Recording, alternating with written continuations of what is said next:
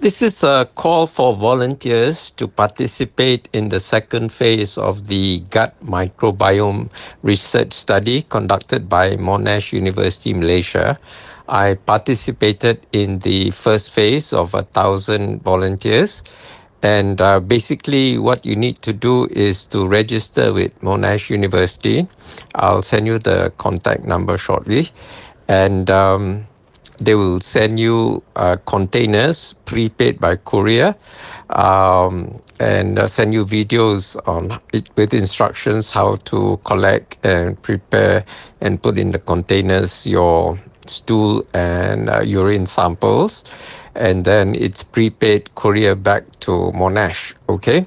And you will get like a 20-page report. I collected my report today. It's a 20-page report about the various metabolites and of the food I eat, as well as the gut bacteria, the important ones that I have in my gut. So it was very interesting because I'm a vegan, so I don't have nasty stuff like TMAO or what was the other thing? Taurine.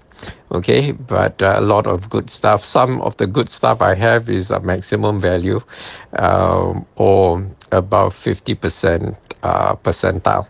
Anyway, they're looking for volunteers because most of the volunteers they have is Chinese students, Monash University students. So they are looking for people who are above 30 and Malay and Indian ethnicities, so that they can build a large database. So with the larger sample size, you'd get a nice, bell curve.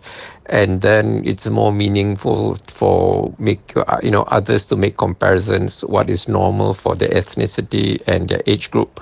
Okay, so if you're above 60, for example, it's meaningless to compare you with a 20-year-old. So they need a large database of people of various ethnicities and age groups so that they can tell what is normal, what is the reference range, and things like that.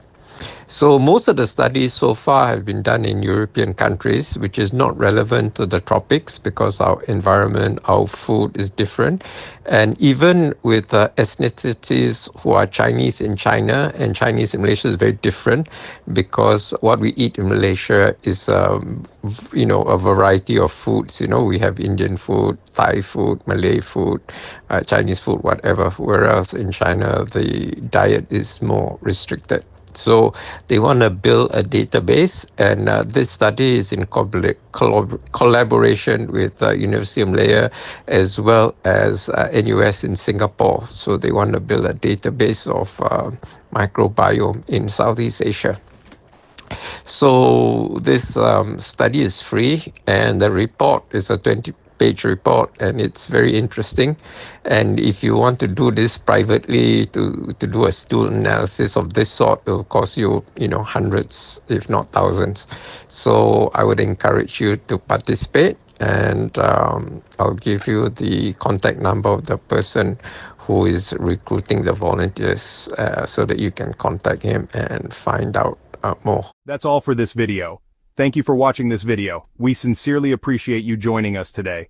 If our content resonated with you or sparked inspiration, please consider expressing your support by liking it and subscribing to stay connected with our community. Your support holds immense value for us.